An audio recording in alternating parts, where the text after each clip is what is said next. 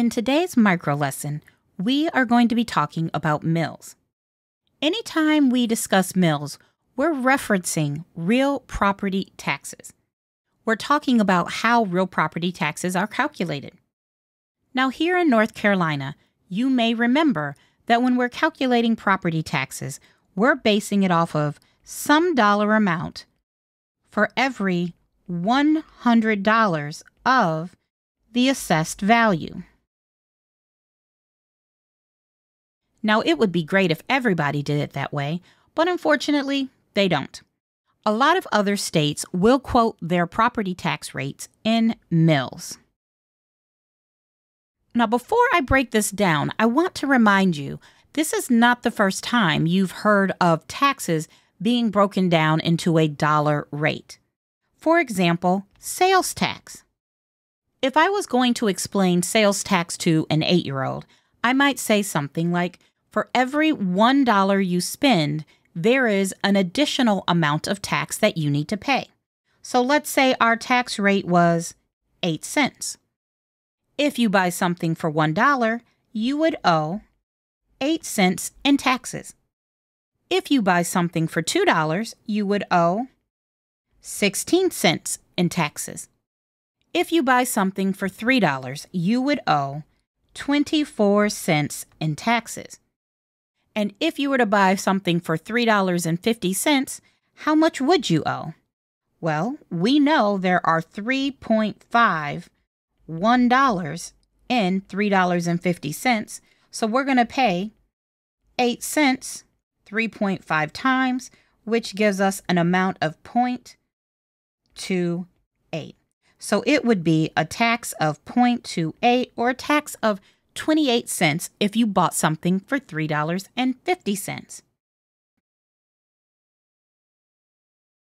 Now, let's take what we know about sales tax and apply it to real estate taxes using mills. Officially, a mill is worth 1/10 of 1 cent. So we can break a mill down into our current money system. Let's take quarters for an example. A quarter is worth 25 cents, and we know there are 25 pennies in a quarter. A quarter is worth 0.25, and if we divide it into 25 separate pieces, we're going to get a penny is worth 0.01. Well, imagine a penny is broken down into 10 pieces, and we say there are 10 mills in every penny. A penny is worth 0.01. If we divide that into 10 pieces, we'll find out the value of a mill is 0.001. So when we're talking about taxes, tax rates with mills are quoted as an amount. So somebody might have a property tax, and it might be 5 mills, which means they're paying 5 mills for every $1 of value. So they're going to pay 0.001 5 times, which gives us 0.005 per $1 of assessed value. Well, if a property has a tax rate of 12 mills, then they're going to pay 0.001 12 times for every $1 of the assessed value, meaning they're going to pay 0.012 for every $1 of the assessed value. And if somebody has a property with a tax rate of 38 mills, then they're going to pay 0.001 38 times for every $1 of the assessed value, and that's going to give us 0.038 that needs to be paid per $1 of the assessed value. So when you get to the exam, don't be surprised if you see a problem similar to this. Maybe they'll tell you that a house is worth $160,000, and hopefully they'll tell you that's the assessed value. Don't be surprised if they make you find it, though. So if the assessed value is $160,000 and they tell you the tax rate is 8 mills, we can do this math.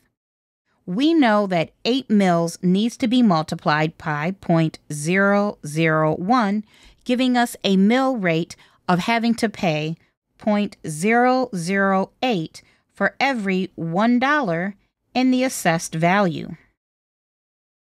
Doing that math, that means we're going to pay 0.008 for every $1 of value, which is going to be 160 times, and that's going to give us a tax amount of $1,280.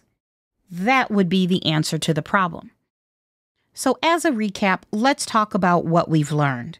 We know that a mil is worth 1/10 of 1 cent, meaning a mil is worth 0.001, and that there are 10 mils in 1 cent. All you need to do is take the number of mils and multiply it by 0.001 to get a rate that's going to be per dollar of assessed value. And then we're going to multiply by that assessed value, giving us a grand total for your taxes. I really do hope this helps. And if you have questions on how you can pass your real estate exam, please take a look at any of the other videos on my channel. See you soon.